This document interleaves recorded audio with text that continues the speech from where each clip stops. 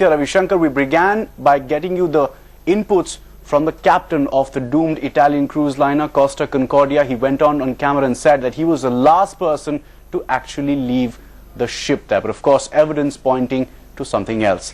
It was last week that the Costa Concordia ran aground off the coast of Italy, the Tuscan coast there. The captain now is out of jail, though he remains under house arrest. Francesco Schettino stands accused of multiple manslaughter, causing the crash and also fleeing while the passengers struggle to escape. As many as 11 bodies have been recovered so far, with rescue operations which are still underway, trying to get those still trapped. Perhaps there's a little glimmer of hope for them. The captain, though, himself denied that he deserted the ship. Proof, though, is emerging that he indeed fled the scene. Audio recording of the Italian Coast Guard pleading in vain for the captain to return on board has now come out. Listen in to that conversation. Quella biscaccina la percorre in senso inverso, sale sulla nave e mi dice quante persone e che cosa hanno a bordo, chiaro? Mi dice se ci sono bambini, donne o persone bisognose di assistenza e me ne dice il numero di ciascuna di queste categorie, è chiaro? Guardi Schettino, che lei si è salvato forse dal mare, ma io la porto veramente molto male, faccio passare l'anima dei guai. Vado a bordo, cazzo! Ma ti rende conto che è buio e che qua non vediamo nulla? E che vuole tornare a casa, Schettino? È buio, vuole tornare a casa? Salga sulla prua della nave tramite la biscaccina e mi dica cosa si può fare, quante persone ci sono e che bisogno hanno. Ora! Now, while that proof might make his case very difficult, in an interview to an Italian television channel, the captain said that the rocks that the ship hit were not marked on his map. He claimed that he had to act quickly under pressure to ensure the safety of the passengers.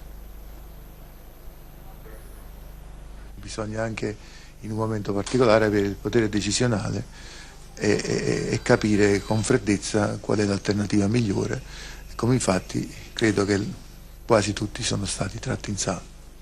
Voi avevate 4.000 persone a bordo, più di 4.000, e siete riusciti a salvare quasi tutti. Si dice che il comandante sia l'ultimo a lasciare la nave. Com'è andata, comandante? Siamo stati gli ultimi ad abbandonare la nave.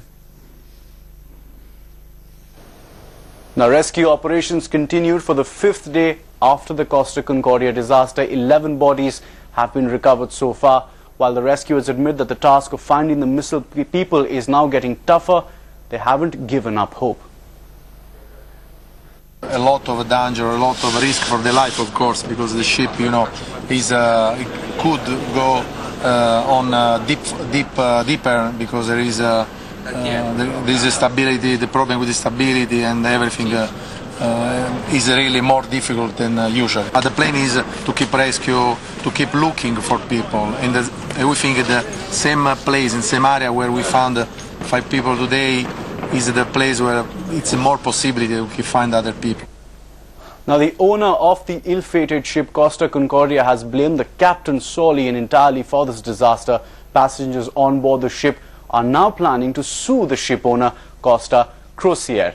Now, in fact, more than 70 passengers have joined a class action suit against the owner there. Consumer Rights Association Condacons have said, I'm going to quote them there as well, our objective is to get each passenger at least 10,000 euros compensation for material damage and also for the fear they suffered, the holidays ruined, and also the serious risks endured. The group is fairly confident that their case will be heard and action will be followed. Let's get an update now from Headlines Race correspondent Cecile Kindria, who joins us live from Ground Zero, the Giglio Islands there. Cecile, just tell us about the current situation. We understand that rescue operations are still underway. I've just arrived in the island of Giglio, and it's an amazing situation here. There's a lot of rescue people, a lot of journalists. There's a few tourists who have come to see the boat. They were intrigued by what was going on in their island. And there's, of course, people who live here and who are quite scandalized by the situation. But it's very chaotic, especially because of the journalists and the rescue people who are all around. There's some divers coming back, then some police officers and everything. It's quite crazy. Okay, Cecile, have you been able to, establish any contact with the survivors on the island there? There are absolutely no survivors here, I believe. I haven't seen any of them. I think when survivors are being taken out of the ship, they were probably carried directly to the mainland, probably to Rome or to the hospital. I haven't seen any of them, and I don't believe there's any on the island. You know, Cecile, the other aspect of the story has to be the fear factor which has now come forth. People now very afraid of actually going on cruises given this incident. How do you think this is going to now affect the cruise business, as it were? I'd say right now there must be a problem with the cruise liner business, but this is probably temporary. People are scared. This just happened a few days ago, but things has happened before. It will probably happen again. Hopefully not. But I'd say right now there might be a bit of a downfall in the business, but it should come up pretty soon.